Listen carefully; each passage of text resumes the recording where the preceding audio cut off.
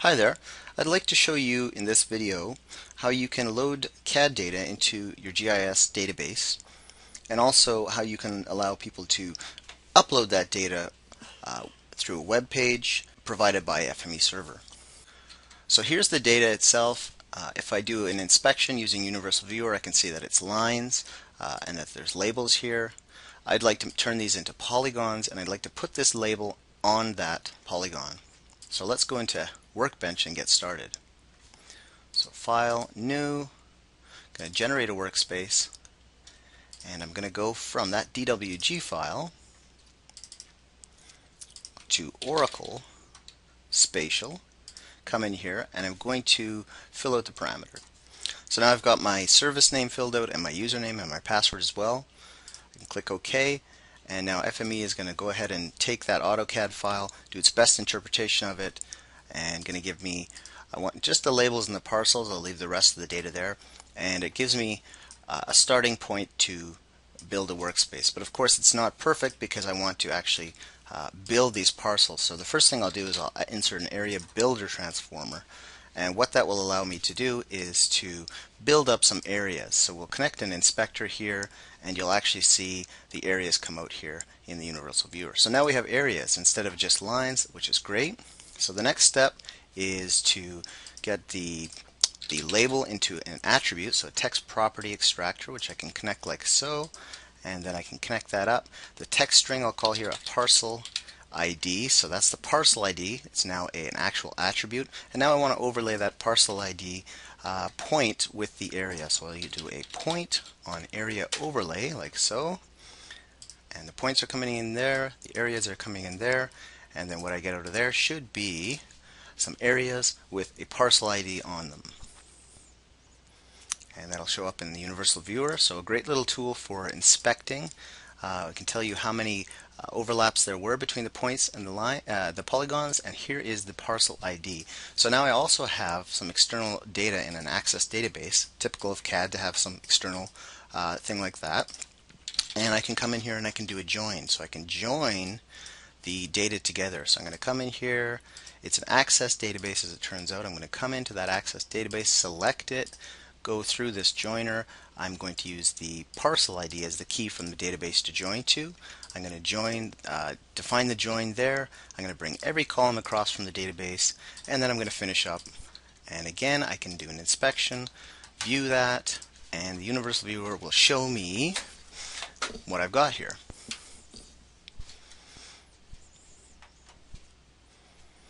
I come in, I inspect that, and if I scroll down, I can start to see that I've got more information here than before. Land use, lot, all kinds of stuff. So the next step is to actually define the output. I don't need the labels, I just need the parcels. But I don't have all the attributes on there, so I can connect them. Then I can right click here and I can go copy attributes from transformer. There's the joiner, like so.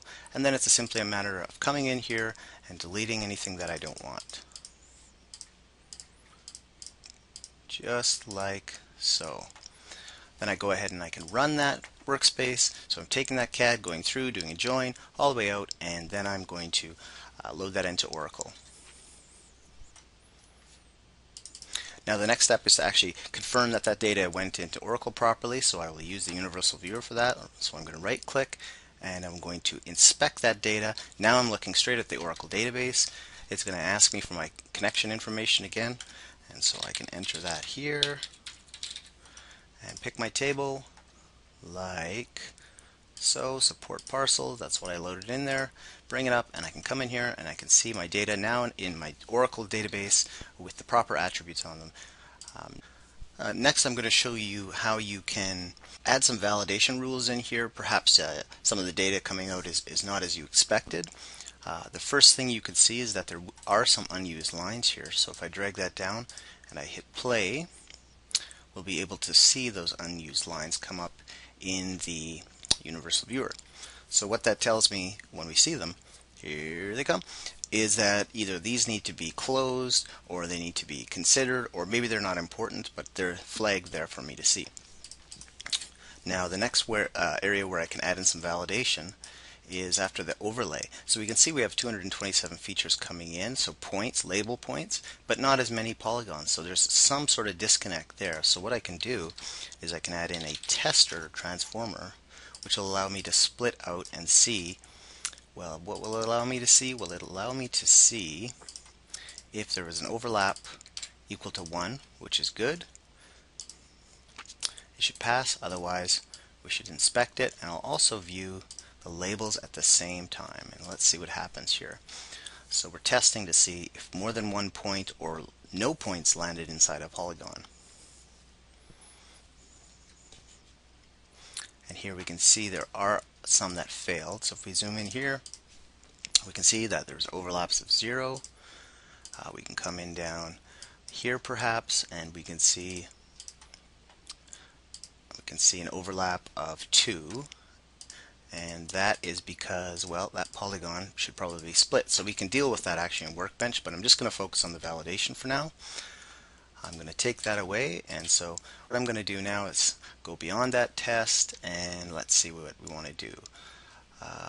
Perhaps we have seen that there are some areas that are a 0 area for some reason. We can come in here and we can do a area calculator like so, which will give us the area in that attribute, and then we can do a test on that. So we can test and see if the area is greater than, say, 1. So then it passes, then it's fine. Otherwise, maybe we want to log it. So we can insert loggers here. We can put a logger there, put another logger here, and this will log out the data so we can look at it later if we want. It's just one option that we have. So we run it through, and now we've got kind of 2 validation tests and another sort of implicit or built-in validation test, and you can see it is logging some things out. And those are those ones that those polygons we saw in the viewer already. So already we're making our data better, the end product better. Now let's skip beyond validation and let's go to FME Server, take away the loggers. Right, so next I can upload or publish this to FME Server so that people can run it through a web browser, so they don't have to know what Workbench is or anything like that. I'm going to put that in a repository called Video Demo. I'm going to leave this parameter published, which is the source for that Autodesk parameter file, and that allows the end user to provide that data. We'll see that in a second. I'm not going to upload the data. We're going to let the user do that. Keep it with the job submitter service. Now it's on FME Server. I can bring over this window here, which is our FME Server. I can come in, log in. I can go to the job submitter service, into the video demo repository, into configure, and I can go here and upload my own data now. I don't have to, now I'm using a web page here. I don't have to be on the same machine. I come in and I choose that file here, just like so, perfect. I give it a run, and now my data is being pushed to the server, being converted from CAD data into a GIS format and loaded into Oracle. And here we can see 197 features went in, no problem. How can we go one step further with this? How about let's say you want an administrator to always know if a job fails. Well, to do that we can come into the administration interface for FME Server. I'm already logged in here. Come to the Notifications tab, and when a job fails, I can define an email to be sent there. So to configure that, I come in here and I input the server that I'm going to use, and in this case I'm going to use Gmail's public server for SMTP. And then the password, here we go. Who am I going to send it to? I want to send it to Aaron plus admin at safe.com. It's going to be from Aaron at safe.com, like so. And this is going to say job has failed or encountered an error. So So there we go, that's all it is to it. I click OK, and now it's defined. Now to use that, I can come back to here, come back to the same form, but now I'm going to, as the end user, I'm going to put in my own email. So let's say Aaron, let's see, Aaron at example.com. Let's just say that's my personal email address. Again, I'm going to come in and upload that data, but I've already done it. It remembers it, so there it is. And I give it a run. And now if this failed, I would get an email. But it's going to work, so let's cause an error instead. Let's come back here. Let's browse. Let's pick this MDB file, and let's use it instead of the DWG. Now that certainly should cause an error, so let's come in here.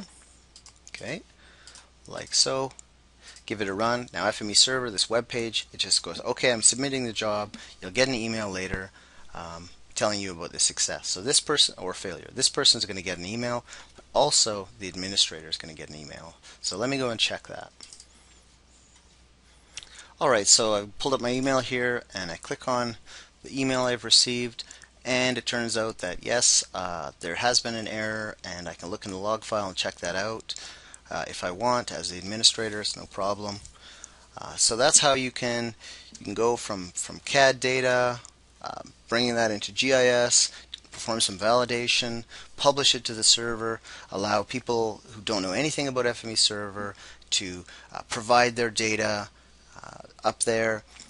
Administrators will be told if there's an email, by email if there's an error, and basically making it a lot easier to get data into your system. Thanks for your time.